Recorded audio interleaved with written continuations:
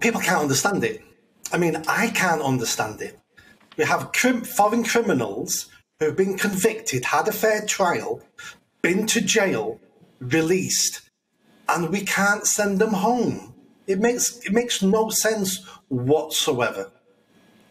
Let me put the other perspective to you, Nick, if I can. Jamaica's High Commissioner today said, quote, "From a human rights perspective, I am deeply concerned about cases in which persons are being remanded, having lived in the UK since childhood and have no known relatives in Jamaica or familiarity with Jamaica." Do we not have sympathy with those particular cases?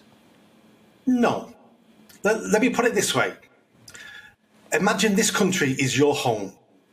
We've allowed people to come here. They may be our friends. They may be our guests. They may be friends of friends. They're coming to our home. We treat them with respect. We give them all the opportunities that everybody else has in our home. But except some rape our daughter. Some murder your brother. And then we phone the police. We want these people evicted. And the police turn around and say, "I'm sorry, they have a right to live in your home." And that's what's happening to our country. If we've got people coming here and living here and they break the law, they need to be deported. It's one of the most simple things that we can say.